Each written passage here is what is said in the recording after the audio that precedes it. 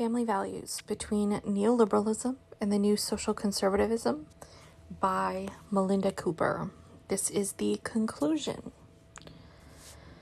In a remarkable essay published in 1960, Why I Am Not a Conservative, Friedrich Hayek offers a sustained reflection on the complex historical relationship between classical liberalism and the modern conservative tradition. Here he takes issue with the charge of conservatism that is commonly leveled against the modern inheritors of classical economic liberalism. If conservatives and neoliberals are united in their aversion to socialism, he concedes, their orientations are nevertheless radically divergent, since only conservatism is exclusively defined by its desire to arrest change. Economic liberalism, by contrast, has never been a backward-looking doctrine. By its nature, it is oriented to the new. There never has been a time when liberal ideals were fully realized and when liberalism did not look forward to further improvement of institutions. This future orientation can be described as speculative in the sense that it appeals to no prior distribution of historical probabilities and thus makes no claims to prediction. If one of the fundamental traits of the conservative attitude is a fear of change, a timid distrust of the new as such, the liberal position is based on courage and confidence, on a preparedness to let change run its course even if we cannot predict where it will lead. So ingrained is this orientation toward the new, Hayek insists, that neoliberals are prepared to entrust the future to uncontrolled social forces, even when these forces emanate from a direction they do not like. Without preferring the new merely because it is new, the liberal is aware that it is of the essence of human achievement that it produces something new, and he is prepared to come to terms with new knowledge, whether he likes its immediate effects or not. Hayek's political philosophy of neoliberalism could usefully be described as preemptive, in the sense that its first instinct is to accommodate the future, whether in the form of new knowledge or new social realities. Yet Hayek is equally clear that the neoliberal will to adapt exists side by side with an unwavering deference to historical selection. The social conventions of religion, family, and inherited wealth that are thrown up as if by chance but subsequently validated by the weight of social norms. If neoliberalism is prepared to accommodate the new of uncontrolled social forces, then it is only in order to channel them into the constantly reinvented form of private wealth and familial inheritance. Thus, Hayek combines a speculative orientation toward the future with an unshakable respect for the traditions that are periodically validated, or, in his words, selected in the process of spontaneous social evolution. His entire philosophy, in fact, could be read as an uncritical expression of the capitalist double movement, poised between the self-revolutionizing orientation of credit-based temporality and the imperative of sustaining tradition via the private distribution of wealth. This preemptive orientation is less often associated with neoconservatism, but Irving Kristol was clear on this point.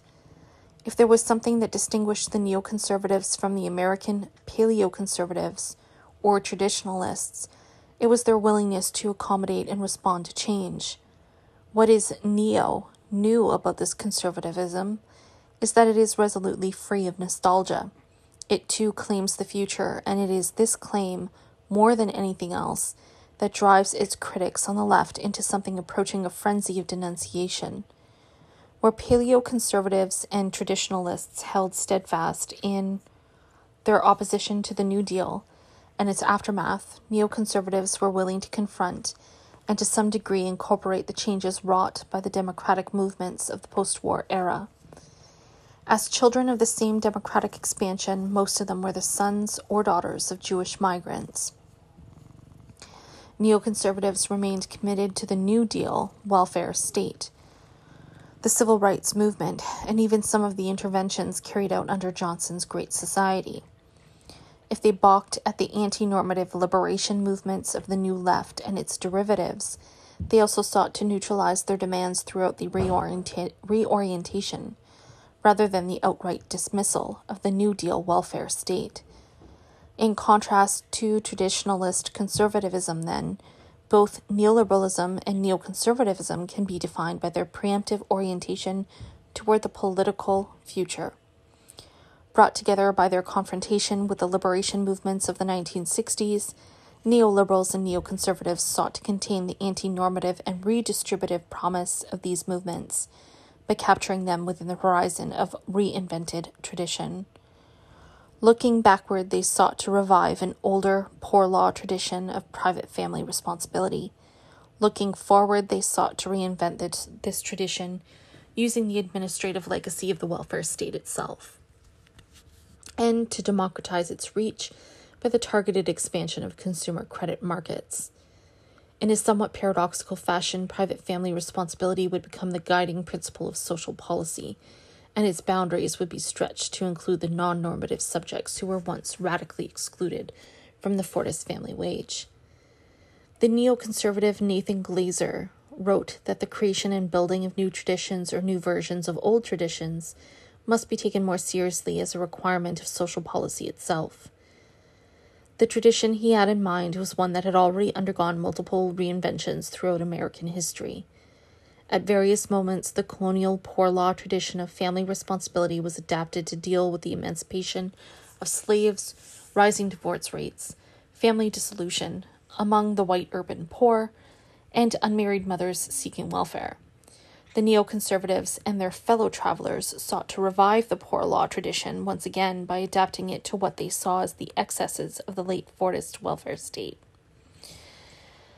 Unlike paleoconservatives and traditionalist conservatives, they were willing to work with the institutional legacy of the post-war welfare state to achieve this goal, seeking not to destroy the welfare state as such, but to repurpose it as the enforcer of traditional family values. In economic and social policy, noted Irving Kristol, neoconservatism feels no lingering hostility to the welfare state, nor does it accept it resignedly as a necessary evil. Instead, it seeks not to dismantle the welfare state in the name of free market economics, but rather to reshape it so as to attach it to the conservative predispositions of the people.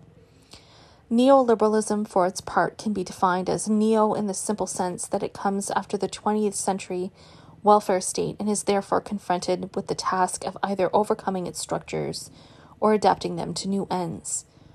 While individual neoliberal scholars have repeatedly called for the extreme reduction of the welfare state or the privatization of its most generous social insurance programs, Social Security, for instance, in practice, their policy reforms have tended to repurpose rather than dismantle the institutional legacy of the 20th century welfare state. Most striking here is the way in which neoliberal social reformers have adopted the institutional innovations of Johnson's Great Society, which sought to decentralize, devolve, and outsource social service provision while simultaneously reinforcing federal authority over the general direction of welfare programs. The salient difference is that where Johnson-era federalization was designed to impose more progressive rules on the states, with the aim of expunging the last vestiges of the poor law tradition from state welfare practice, neoliberal welfare legislation has done the exact opposite. In fact, it has federalized the poor law tradition of public relief for the first time in American history, and now imposes it on the states as the only viable model of welfare provision. At the same time, the micro-political implementation of these laws has been relayed downward and delegated to a multiplicity of private, nonprofit, and faith-based actors, now charged with the task of enforcing personal and family responsibility in the service of the state. Neoliberals and neoconservatives are able to resolve their differences through the mobilization of these so-called mediating structures, non-state organizations that perform the work of de facto privatization, while also enforcing the moral virtues prescribed by federal welfare law. Unlike neoconservatives, however, neoliberal scholars recognize that if the poor law tradition were to be reactivated in any sustainable way, it would need to defer to and incorporate the anti-normativity of the late Fordist liberation movements.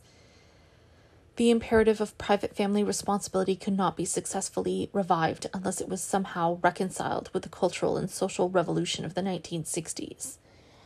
Very early on, Milton Friedman and Gary Becker intuitively understood that such a project could be achieved via an enormous expansion of consumer credit, although the details of this policy solution would be worked out only in practice, in the tumultuous economic cauldron of the following decades.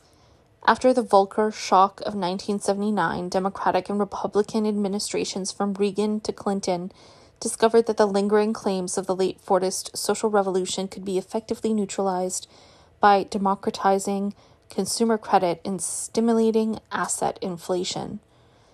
If the wage and welfare inflation of the 1970s had appeared to detach people from the private family and to encourage the proliferation of non-normative lifestyles, asset appreciation, with its ties to private home ownership, was understood as a means of disciplining these demands within the logic of inheritance. And if the late Fordist revolution in family life could not be simply reversed, it would be domesticated and made profitable by translating the non-normative lifestyle choice into the idiom of democratized credit. The curious temporal logic of credit, its ability to materialize the future in the present, was here harnessed as a means of recapturing non-normative desire in the inherently regressive form of private familial debt.